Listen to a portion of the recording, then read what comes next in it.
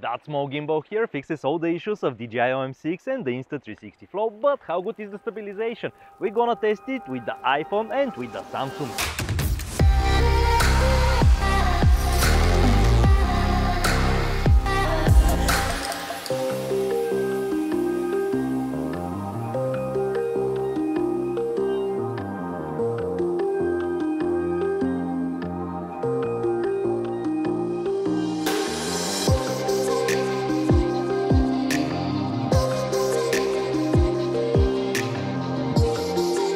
When you pair the gimbal with a phone that has lens stabilization, the results are amazing. Both stabilizations are complementing each other. But if you have an older phone that doesn't have lens stabilization, for you it will be better to grab a gimbal like the Hohem M6 because the tilt axis is not limited and you can hold the gimbal around 45 degrees, and when you're running that will compensate a lot of the shake. It will provide you better result. Here is how it looks when we turn off the phone stabilization with the iSteady V3.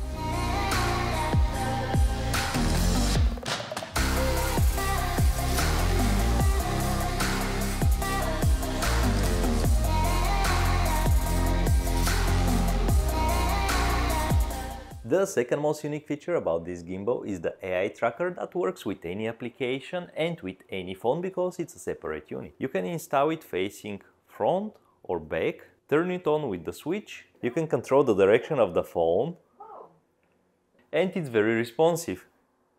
With the OK sign you start the tracking, and the tracking works up to 5 meters of distance, and it's very nice and responsive.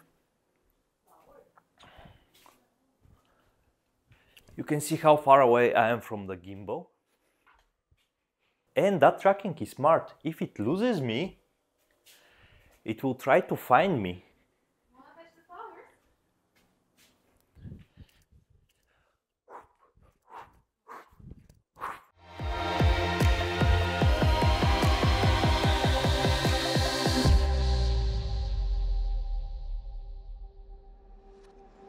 Now let's go through the specification. It weighs 420 grams and the motor capacity is 280 grams. The battery can last you up to 11 hours when you don't use the AI tracking. With the AI tracking it lasts between 4 and 6 hours. The charging time is very fast, it's just an hour and a half. The mechanical range is the biggest improvement compared to gimbals like DJI Hohem 6 or the Insta360 Flow. When you compare the numbers, they look very similar, plus minus 5 degrees here and there.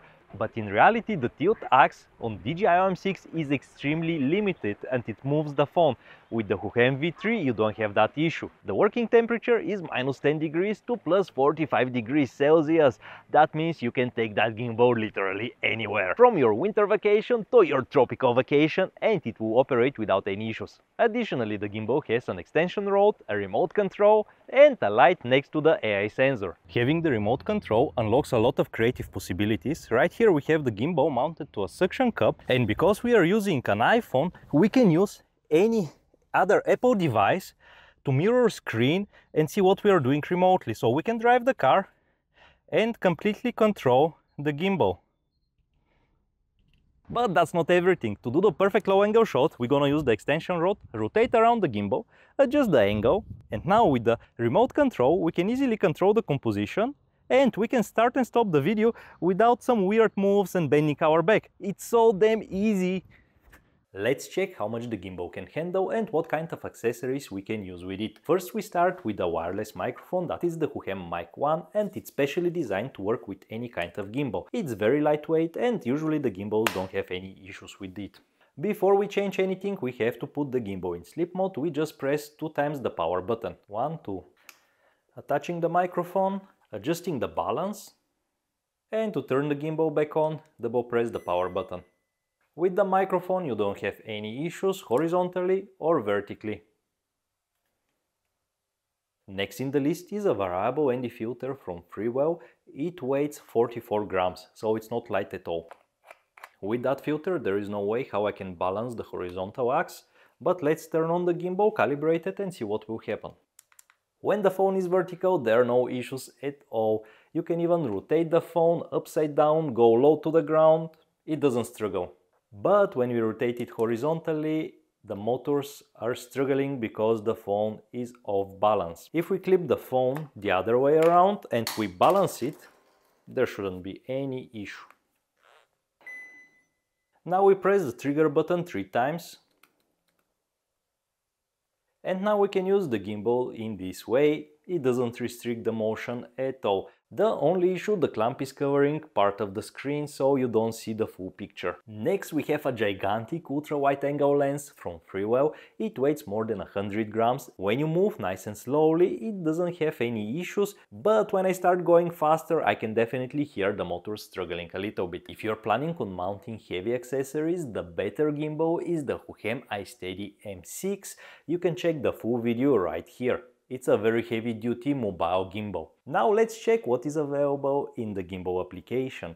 We'll check for iPhone and for Android. Let's start with the resolution. We can record in 4K, 24, 25, 30 and 60 frames per second. The 25 frames per second are bonus for the Samsung devices because with the native camera application you don't have that option. From the lenses you have the ultra-wide angle lens available, the 1x and the 5x or the 10x telephoto lens, depending do you use the S23 or the S24. With the S24 we have only 5x. When you jump to the slow motion video, here you have available to film in 120 frames per second and 240 frames per second. Unfortunately, you're missing the 4K resolution the S24 Ultra allows you to have. That's not a huge issue because you can directly jump to the native camera application and go to slow motion. When you record slow motion with the Samsung Galaxy phone, it's very important to use a gimbal because by default the video stabilization is turned off and the moving videos are very shaky, no matter that you're recording in slow motion. With the iPhone, the application gives you everything what is available on the phone. We have the 0.5, the 1 and the 3x lens.